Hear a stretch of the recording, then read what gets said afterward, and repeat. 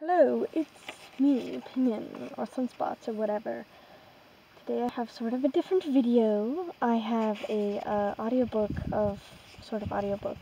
little story I wrote about some original characters, and this is not in the world of Ongalore. This is set in a different place where I'm going to write some stories over there too. But I decided I should try and write other things than Ongalore, and yeah, I'm going to have a speed paint of the characters in this so you can watch that while you listen to this, or just listen to this and do something else or whatever. Yeah. So, feel free to comment any criticisms, constructive criticisms in the description. Okay, we're gonna get started. Diamonds and rubies. Another domestic violence report, another angry, drunk man, another child brought into the social services. She was a creamy white Siamese kitten, 3 years old when her father killed her mother. Thunder rumbled as she stared around the unfamiliar room. A small pink stuffed rabbit was clenched tightly in her paw. It was from her home, the only thing from her home. A middle-aged cat tucked her into the large white bed, muttering reassurances as she turned out the light. The little kitten, whose name was Ruby, was given to a new home, a home where she could forget her old house and her parents and life, a home to be happy. But she wasn't. Memories persisted as she grew up, growing less and less distinct, but she always felt as if sometime before her life had been better. Being so young, when it had happened, she didn't understand the horror that had brought her away.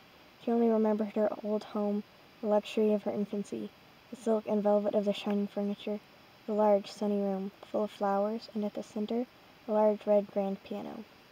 The jewels that adorned her clothes, and the diamonds and emeralds, and the ruby, her namesake. Her new home was small and crowded. Her foster family lived in a lodging house. Her foster father worked on a pipe factory. Her clothes were always dirty, and the food was tasteless and scanty. Her memories made her discontent. She never felt like she belonged with the other young children, who only knew this life and could be happy.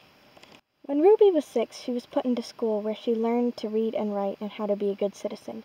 She learned about the high class, where she had been born, where cats could live off the work of their fathers, the work of the businesses they had inherited. And she learned about the low class, where she had been dropped by her bad luck and violent father. One day, when she was 10 years old, she sat on the dumpy swings in the small playground at recess. The other young cats were playing tag, racing around the slides and scrambling over the monkey bars without a care in the world. Ruby scruffed a paw on the dusty ground under her. Discontentment and aggravation prickled in her chest, although the emotions were dulled by the long years of tedium. Dropping off the swing, she turned toward the far corner of the playground, where the old play areas for the younger cats stood forgotten. She had played here a lot when she was small, as did all the kittens in her class, but now dust had settled. One corner of the chain-link fence that enclosed the playground had fallen over, and old cardboard boxes and newspapers had blown in. Little plastic houses, which were once colorful, were now sun-bleached and cracked. Now that Ruby's class had outgrown the kitten toys, no one had ventured here for years. Ruby picked her way to her favorite playhouse. It was meant to look like a small kitchen with little pots and pans, built-in stove and sink. She liked this one because she thought it looked like her kitchen or house. Some hidden memory in the back of her mind, so indistinct no visible image came up, only a feeling. A sense of happiness tingled with fear and mystery.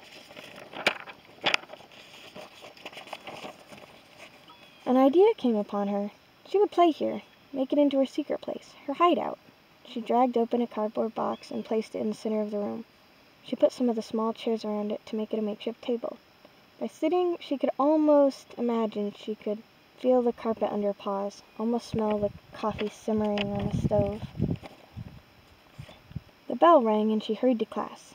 That night, she was unusually fidgety at supper and in the dingy room at the foster family lodging house. The family her family was lodging with ate with them, the children loud and messy eaters. If only she could be alone. No, she was alone. If only she could have someone around her. Someone who knew how to behave with manners. Someone who loved beauty and light and luxury like she did. The next day she brought her pink stuffed bunny to the secret spot. She had kept it safe all these years. She did her best to keep it clean, but its bright fur had turned dull and its ears drooped. But she still loved it. She sat on one of the chairs, and it sat on the other. "We are having a tea party today," she said softly. "Oh, how lovely," she said for the rabbit. Ruby, moving her paws over the cardboard table, mimicking the action of pouring tea and handing out sugar. She continued her game. When the bell rang, she hurried into school, leaving her rabbit behind. She was worried about it all through class. What if someone came into the playhouse and took it? What if it was gone when she got back? It was the most important thing in the world to her. After school, she rushed into the playground and dove into her secret place. And there it was, right where she had left it. This was her secret place, her imaginary home. As she turned to leave, she caught motion in the corner of her eye. Ruby whipped around. Sitting in the chair was a very beautiful cat. She had soft gray fur with strange angular blue markings. Her eyes were large and dark. Ruby stared and backed away. The strange cat just looked at her and said, "What a lovely kitchen." Her voice was soft and ancient. It almost sounded like 100 cats were speaking at almost the same time, but not quite. Ruby blinked. "Would you like some tea?" she asked, and hastily sat down on the third chair. "Yes, please," the strange cat said. After that, they were friends. This cat had the same sort of ideals that Ruby specifically was looking for in a companion. They had tea parties every day, at recess, and after school. When Ruby asked her name, she said, "Whatever you want, I'm here for you." "Oh," Ruby says, surprised. "Okay then, I'll call you Diamond, the strongest and most precious of the gems." Weeks passed and then months. Ruby gathered broken plates and cracked mirrors to make her secret place more beautiful. When she was there with Diamond, she could picture her old home so clearly. It felt so real. More months passed, and Ruby grew more resentful. "We're better than this," she told Diamond resentfully. "I belong in the higher class." She began to get more restless and discontent. It was tearing her apart, and as time went on, she visited her secret place less and less, and she began to forget Diamond. One day, when Ruby was 17, a young orange tomcat came to her foster family's house, asking for Ruby. He worked in the law office. He told Ruby that her father had died in prison, that she had come into her inheritance. The old manor house and hundreds and thousands of dollars were hers. You can imagine how excited and happy she was. The tomcat asked if he could take her to see it and sign some papers. Ruby paid one last visit to her secret place. Diamond was there congratulating her. "Hey, I'm so excited," Ruby said.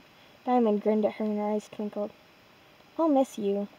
"Oh," Ruby said, suddenly felt uncomfortable. "You can come back with me," she invited. "No," Diamond said strongly.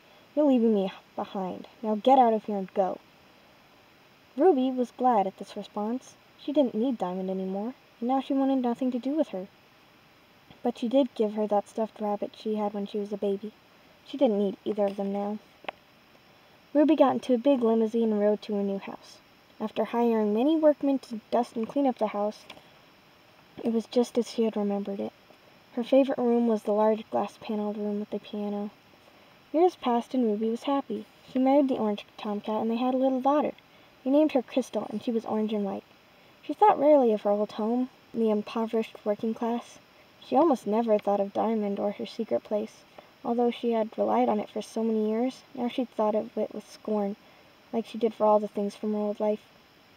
She told herself that Diamond was imaginary and believed it too, but there was always a feeling in the back of her mind that something was wrong with the story. One summer day, she was having a barbecue with her husband and daughter in the driveway. Crystal was 3 years old and wandered happily around the gravel and grass front yard. The sun shone down upon the happy scene. The smell of the ribs on the fire drifted out from under the lid of the grill, and Ruby called her daughter for supper. Crystal came running up excitedly. Ruby turned to smile at her, but she froze with horror. A cold wind flew up from somewhere deep in the ground, and the fur on the back of her neck rose. "Where did you get this?" Ruby asked. Crystal dropped the dirty old stuffed rabbit and looked down at it in confusion. "Someone gave it to me." "Who gave it to you?" "The lady over there." Crystal looked back at the empty driveway. "What?" "She said she knew you. She said you were friends when you were little." "What was her name?" Ruby asked, already knowing the answer. "Diamond." Well, that's the end of that particular story. I hope you like it, and yeah, I can't read out loud very well, so a lot of editing will have to be done. But yeah, I have more stories from Sapphire City potentially coming. Have a very Merry Christmas.